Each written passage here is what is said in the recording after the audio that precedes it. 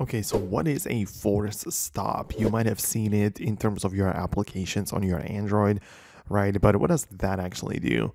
Well, if you select a force stop for a specific app, it will immediately close the app that it is related to, but also all of its background processes.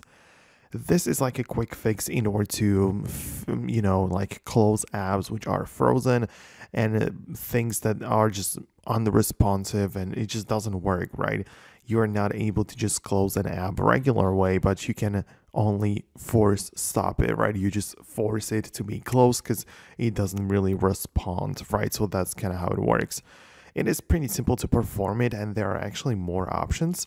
So the easiest one is that if you are in the apps section, like in the app drawer, you can hold down on any app and then click on the information icon.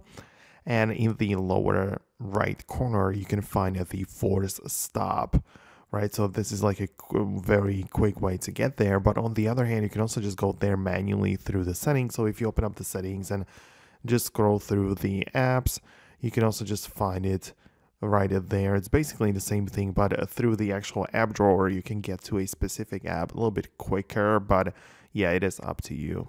You should also know that when you force stop an application, it doesn't delete its data, but if you've been working on something and you haven't saved it and you force stop an application, that data will likely be lost. But that's everything I wanted to let you know about. Hit the thumbs up if you liked the video and found it informative. For more videos and tutorials like this one, subscribe to this channel and you will never miss anything important.